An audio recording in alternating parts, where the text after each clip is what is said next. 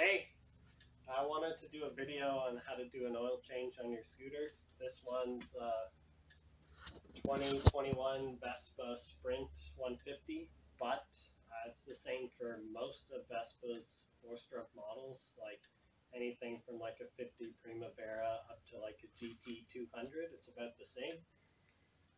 We're not going to need any special tools. I'm doing it with just what I have lying around. The drain plug is down here. It's a 24 millimeter, but a 7/8 flat wrench fits good.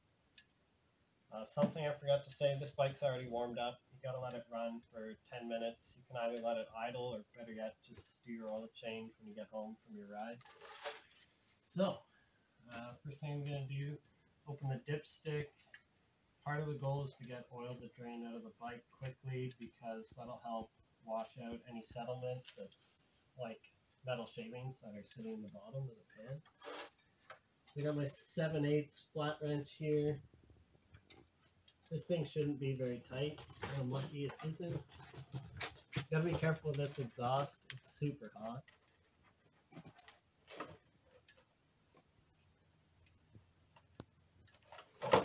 It's a little stuck.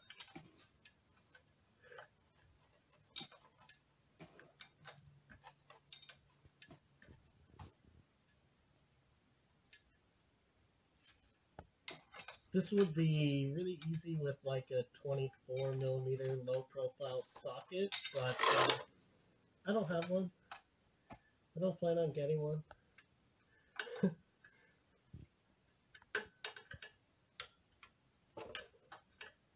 For how often you have to do this, it's not a big deal. Oh, another thing, I'm not using a stand. Your bike comes with a center stand. Just put it on the center stand and do it on the floor.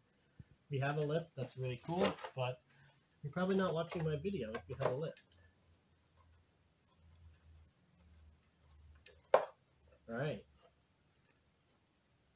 Set that aside.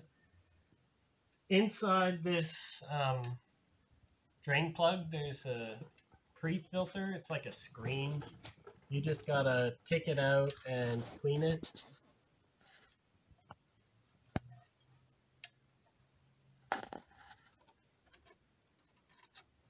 I'm sort of stuck holding the drain pan because the center stand is in the way. This is the part if you had a lift, it would be easier. But if you don't worry about it.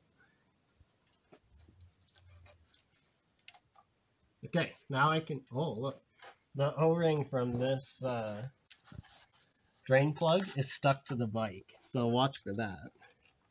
You need this. If it falls out, your bike's gonna leak oil. This is that pre-filter I was telling you about. It's just supposed to catch any big metal shavings. I can see a little bit in there. So I'm gonna spray that out with some brake clean. I'll just pause this and I'll come right back. Okay, so I got this cleaned. I just sprayed it out with some brake clean to get a little bit of crud out of it. So now that the oil's drained, the last thing I gotta do before I can start putting oil back in it is change the filter. The filter is right next to the drain plug. I'm using channel locks because that's what I have. I know somebody makes a fancy tool that fits on this little filter, but you don't need it. The filter you need, if you're buying aftermarket, it's going to be either the K&N KN183 or the High Flow HF183. Obviously Piaggio makes a filter too, but yeah, I don't know if it's even got a number on it. We won't worry about that. So when you install the new filter, you've got to make sure that the O-ring on it is lubed. Most of these come pre-lubed. Let's see what this one's like. Yeah, it is pre-lubed. But if it's not, you just like dunk your finger in some oil and spread it around on that seal. Just makes it easier to get off next time and seal a little better. So I got this new filter, the HF183 that I'm sticking on.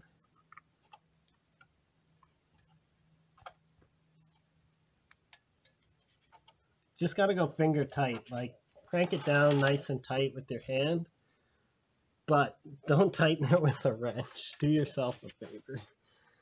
Now I got to clean my drain plug. The O-ring came right out of this, which is a little surprising, but not a big deal. It still looks like it's in good shape, so I can just stick the pre-filter in and then the drain plug back in.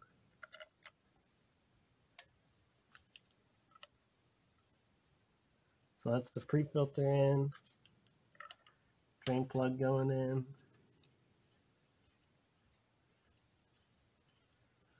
Now, the most important part is do not tighten the crap out of this drain plug. You will damage the engine case. The spec is something like 14 to 16 Newton meters. You don't need a torque wrench. Just don't tighten it like it's a bolt. It's just a plug.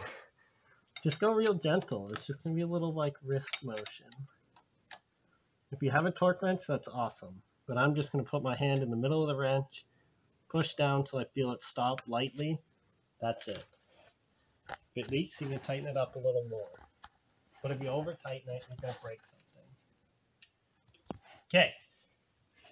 That's really the messy part done. You can see the cardboard here absorbed my little bit of spilliness. Now we just got to put oil back in. Bike takes 1.5 quarts.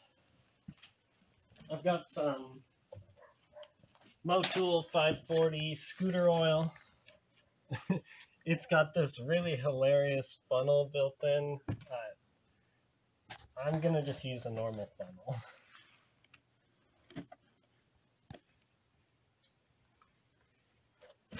So the fill hole is quite small.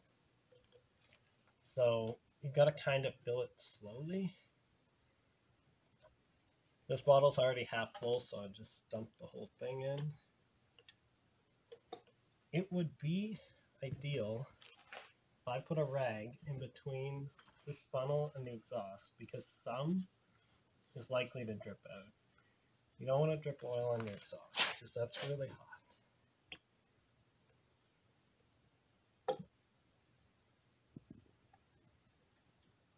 If you have a different model other than an iGet 150, you should look at what oil it recommends. This is the oil recommended for this scooter.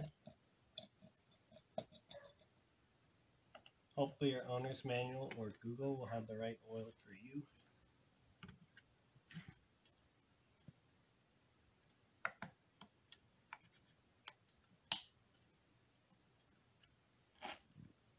What else can I tell you?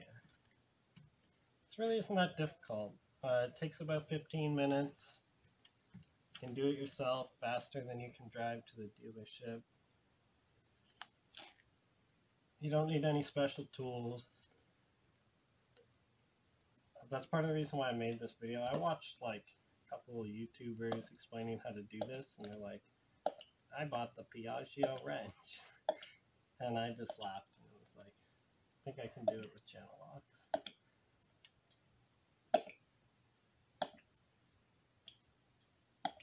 After you fill your bike with oil, you're going to want to start it. Let it run for about 3 minutes, and let it sit for 5 minutes and check the oil. You've got to start it to see the correct oil level, because it's going to fill up the oil filter. And then let it sit just so the oil can settle back down into the pan and check it. This bike has oil pressure light. It's probably going to come on for about 5 seconds when the bike first starts, because the oil filter will be filling with fresh oil, but then it should go out. If it doesn't go out after 30 seconds, you should stop. But it will. Like if you put oil in it, then it'll go away. Well, that's the entire process. Just put this back on and we're done. Thanks for watching, guys. If you like this video, you know what to do. You have a good day.